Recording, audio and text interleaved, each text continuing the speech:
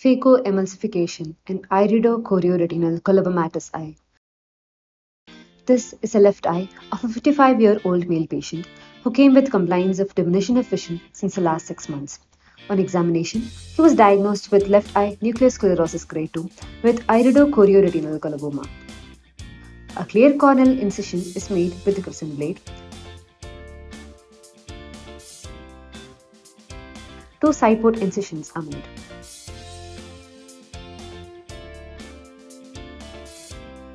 Anterior chamber is entered using 2.8 mm developed K2. Injection phenocane is injected into the anterior chamber. Here you can appreciate the Colobomatous lens inferotemporally.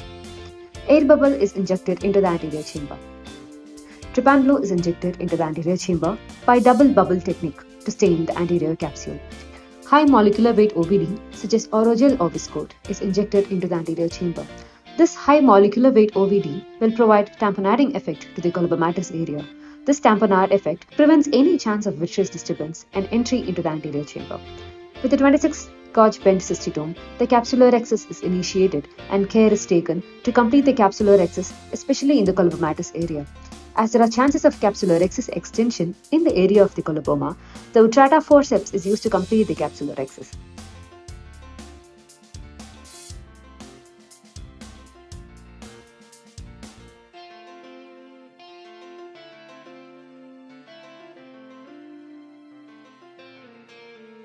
Careful minimal hydrodissection is performed as there are chances of aqueous misdirection to happen through the defect.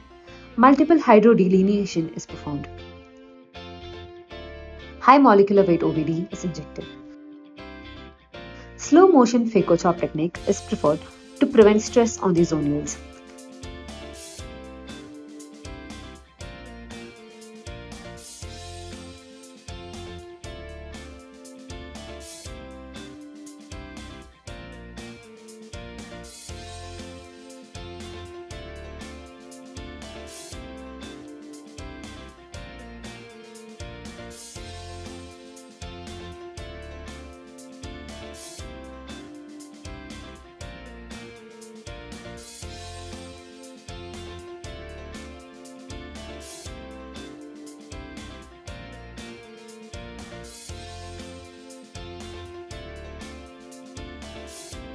High molecular weight OVD is injected and simultaneously and slowly, the phaco probe is removed from the anterior chamber. This prevents sudden collapse of the anterior chamber and thereby disturbing the vitreous. Cortex aspiration is initiated from the site diametrically opposite to the Colobomatous area. Cortex is aspirated with bimanual irrigation aspiration technique.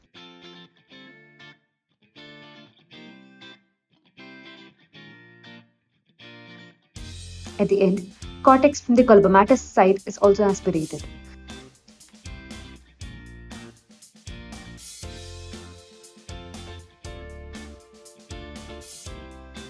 The irrigation aspiration probe is removed simultaneously with high molecular weight viscoelastic injection. Anterior chamber and back is formed with high molecular viscoelastic. Before implanting the IOL, it is ensured that the posterior lens capsule is intact and there is no vitreous disturbance. Single piece IOL is placed in the back.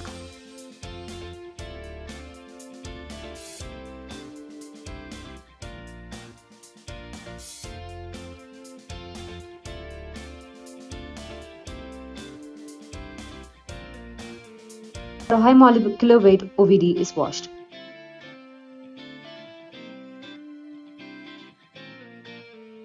Side ports and the main ports are hydrated.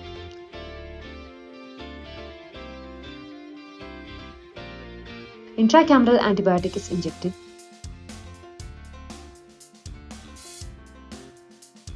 Take-home points. Irido-chorioretinal colobomas have zonal dialysis in the Colobomatous area. Dispersive viscoelastic substances should be preferred over cohesive viscoelastic substances. They help in providing 1. Tamponade effect in the Colobomatous area and number 2. Protection against capsulorhexis extension. Boundaries of ALC in the Colobomatous area should be well identified to avoid capsulorhexis extension. Careful minimal hydrodissection should be performed to prevent aqueous misdirection. slow motion phaco chop technique should be preferred to prevent stress on the zonules. High molecular weight OVD should be injected simultaneously with removal of instruments like phacoprobe or irrigation aspiration cannula to prevent sudden shallowing of the anterior chamber. Cortex aspiration should be initiated from the site diametrically opposite to the Colobomatous area. Cortex from the Colobomatous area should be aspirated in the end. Thank you.